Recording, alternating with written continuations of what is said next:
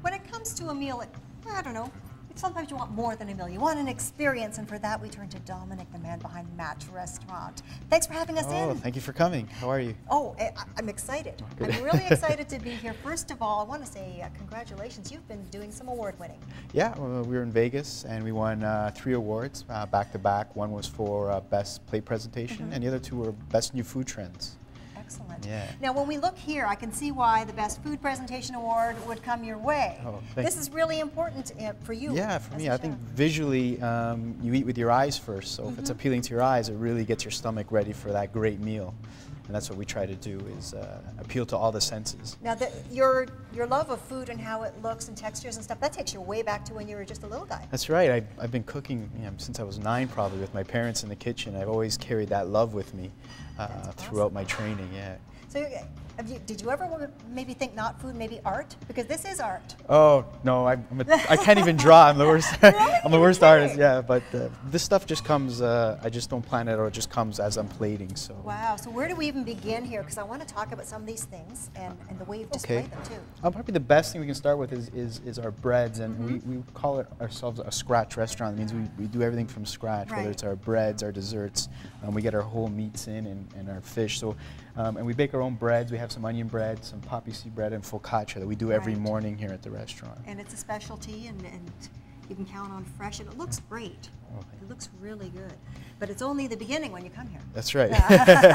And then we start off with some antipasto. We have a couple of 2-dimensional antipasto with prosciutto on the outside and bruschetta, some olive and orange biscotti, tomato and bocconcini. And then we just have like a little glass vessel that has some olives and a parmigiano, which is a very traditional antipasto. It is, but it's showing into. I love this. This idea here is great. Oh, I love that. Thank you. And you seem to be you must spend a lot of time shopping for dishes. That's what I do. Yeah. Usually I start with the dish, then what food can I put in that dish? Just kind of backwards when you think about it. This is fun. So yeah, we put lights underneath it. It's just a plate, and it carries the lights, and we put it over. So when it's dark in the restaurant, the food is highlighted even more. Wow. Yeah. And the food here is.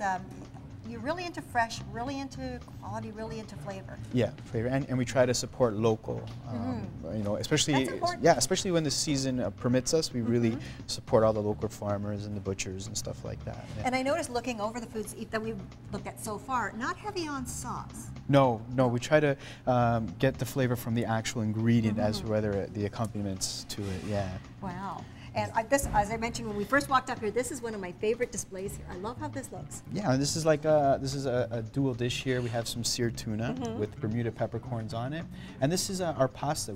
We usually serve pastas in these bowls, especially when you do a chef's tasting. And this is called a bumblebee pasta because it's 2-tone. One side is saffron, one side is squid ink. That's nice.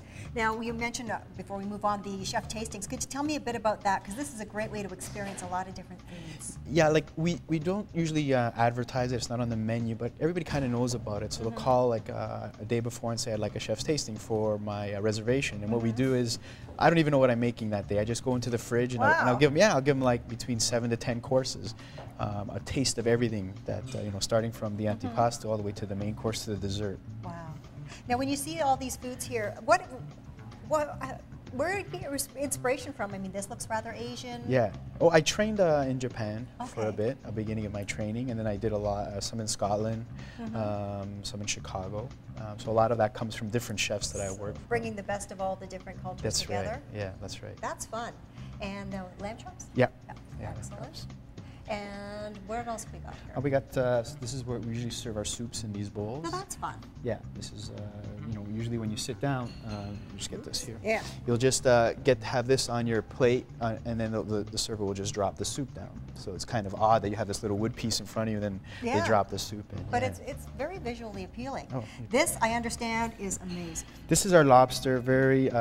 We sell a lot of these. This is very a good sell in the restaurant. It's lobster spring rolls, and we serve it in a tea light holder. I was going to say, this teaches you never rule out any kind of container. Yeah, anything works. I usually don't like to use normal plates. Just anything that I think food will go in, and I'll put stuff in. And you got the sauce right in the bottom. Right, that's bottom, what I that's like. Right. I like that because you can double dip because that's for you. It's for you. And sometimes we even put sauces in these little pippets. Oh, brilliant. So they're individual, and you just kind of do your own thing there.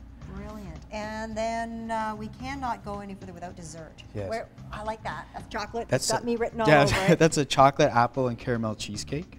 Wow. We just do it like a sphere instead of your traditional slice. We just kind of make into a mold, into a round mold. Wow. And then this one here. I don't understand how it works, but it's pretty. This is a winner. This was one of the winners in Vegas, and we call this Flow. All right. And this is 3 types of mousse. So you have a chocolate, a white chocolate, and a milk chocolate. Ooh. And then this is a caramel tower. And what you do is you have a sauce in here, which is a caramel sauce, and you would pour it down the levels, and it would go into the actual dessert. And then you mix it all up. Can we show it? Oh, I get to go? try You got it? Oh my goodness. So you kind of want to aim right here. I have to aim for about here? Yeah, there you go. Just pour. Just pour. Ah, where is it? It's there. There it comes. There it comes. And see, it goes down the levels and into the dessert. Awesome. And you do it all? Yeah, you do it all. Until Oh, it spills over. Fun. Nice. What a great, oh, it's going right down the side. Yeah. Is that right? That's right. That's no problem. There's no wrong to this. Oh, that looks great. Yeah. And now the creativity you have, the flavors you work with, this is drawing you some attention south of the border. Yeah, I did some work with Art Smith, who's Oprah's personal chef. I went down there a couple of times to give him a hand in some functions that he does. Yeah. So we've developed a great relationship with each other. Yeah, he's a great guy. Did you learn any of Oprah's secrets, what she likes to eat? No, not really. Well, you just have to wonder. Yeah. And the other thing I wanted to ask you about, which I think is fantastic, is that you do a lot of giving back.